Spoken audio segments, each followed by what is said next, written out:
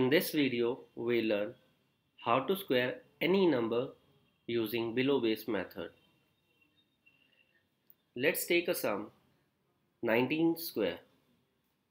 Here, the nearest base of 19 is 20. Keeping this thing in mind, write down 19 as it is. 19 is 1 less than its base 20. Subtract 1 from 19. Put a slash and we will square 1 only.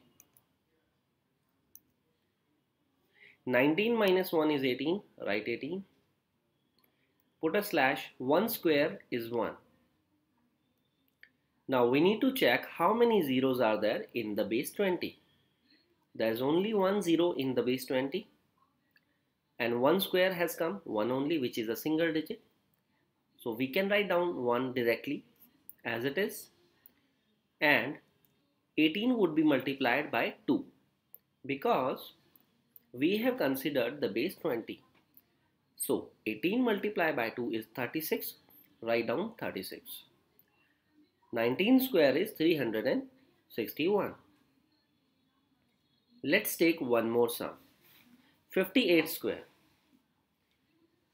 Write down 58 as it is. 58 is 2 less than its nearest base 60. So we will subtract 2 from 58 and we would put a slash and we would take the square of 2 only. 58 minus 2 is 56. Write 56. Put a slash. 2 square is 4. Write down 4. Because in the base 60 there's only one zero and 2 square has come 4 only, which is also a single digit. So we would directly write 4 as it is, and 56 would be multiplied by 6 because we are considering the base 60 here. 56 multiplied by 6 is 336. Our answer is 3364. Let's take one more sum. 99 square. 99, subtract 1 because 99 is 1 less than its base 100. Put a slash and we would square 1 only. 99 minus 1 is 98. Write down 98.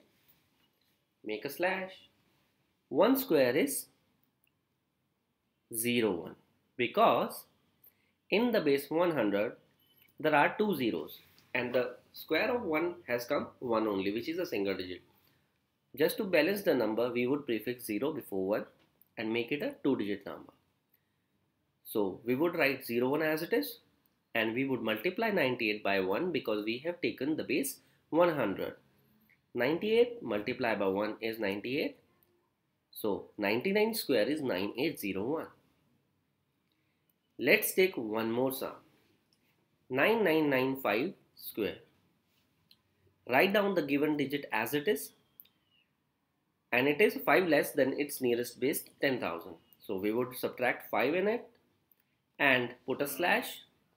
Now we would square the same number, which is 5. 9995 minus 5 is 9990. Put a slash and 5 square is 25.